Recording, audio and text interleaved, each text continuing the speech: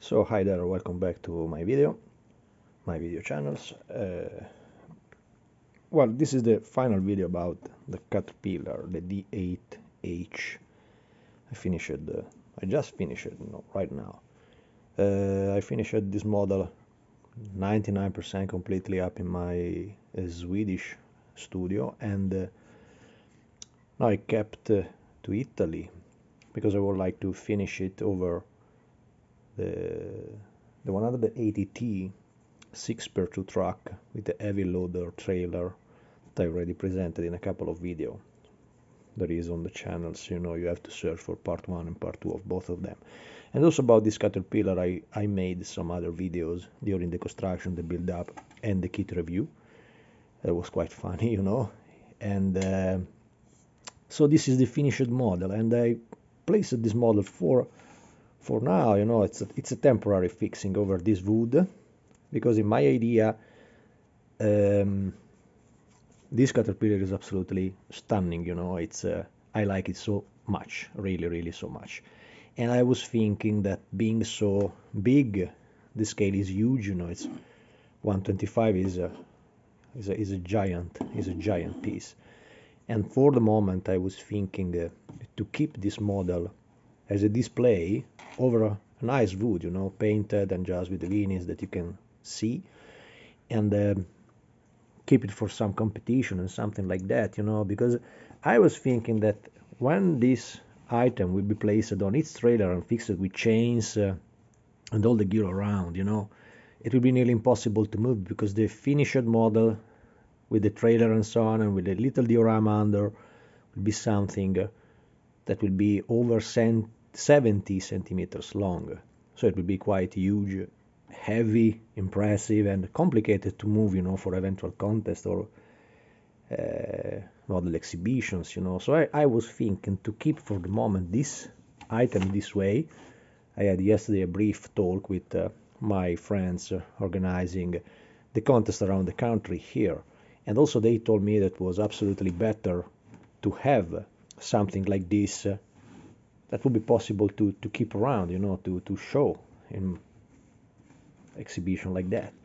So for now, the idea was to keep it like it is for, I think, some months, because the fixing is absolutely not a permanent fixing, I just fixed it with white glue over the paddle of the truck links over the wood.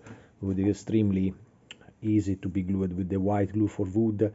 It is also very easy to remove. It's just enough also after years that you just wet the area where you placed the glue, and the glue after some minute will retake life and return jelly. It will be very easy to move around, and the item is very heavy, so I don't have the problem to take it up from the base and destroy the track links if they were made in plastic or thin materials and so on. This is a huge metal, so it's no problem for me to take it apart from its current base, But I think it's probably for now one of the best ideas and deal to keep it like it is now, So the finished model is basically here. I just added the exhaust pipe that I made a little weathering over on it, you see, on the exhaust. And I also placed the little real leaves, around the vehicle, and they have been painted, of course, with oil paints. Added the little chain down there. There was a guy writing me in the comments that probably it would be nice to have some chains around these items, and so I did. I achieved a lot of little modeling chains like that, and also some more for the moment when this item will be placed over the trailer. The trailer is there, but it's too big. It's honestly too big.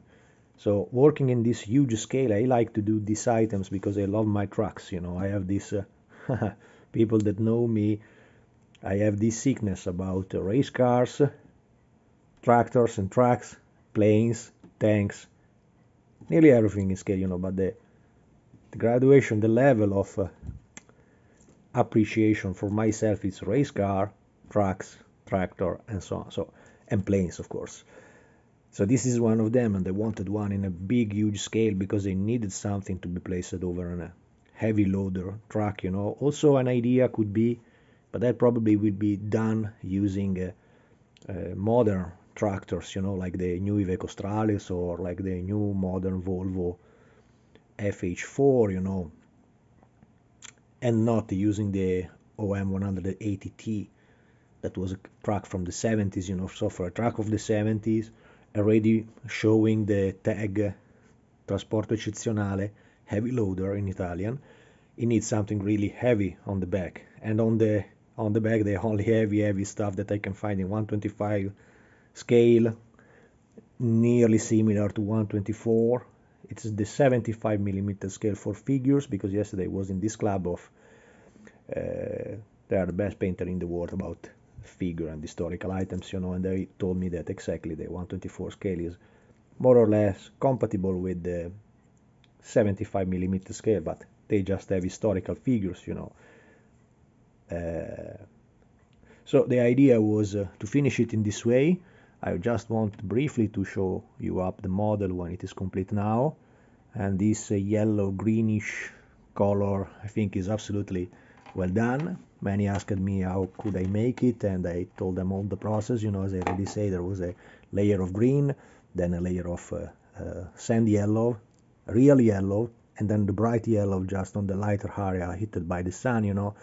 I had the occasion sometimes to spot this type of vehicles when I go on the seaside in Italy here, where I have a flat, and very often when they do works on the beach, they keep these items there, and believe me, they could be even more rusty and used and eaten by salt, you know, being in front of the sea.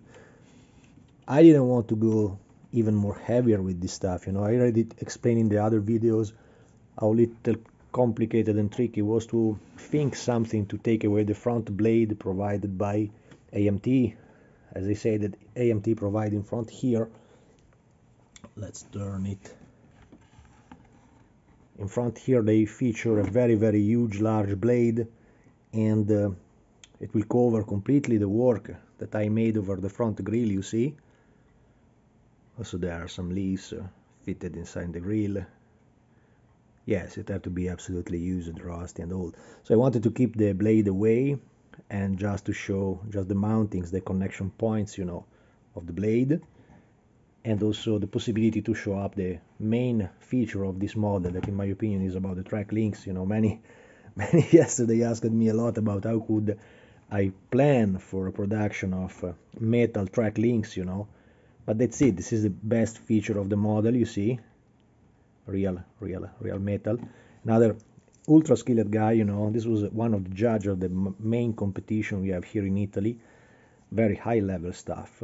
And he also told me that it was possible to make them surely in resin, but I didn't want to make them in resin because anyway the overall look and the feeling, the weight feeling at the end of the model could be a little different from a real metal track link, as we are used to have when we build up tanks and use the Friul Modellismo items, you know, that became famous worldwide just because they are in metal, you know. So I had to recreate something like Friul Modellismo, and that's it. Many friends were also astonished looking the little tags and the little, all the small tiny details that I had to this boy. And that's it, guys. So I think it's a lovely item. So for now, that's my decision for now, to keep it on this wood for some month.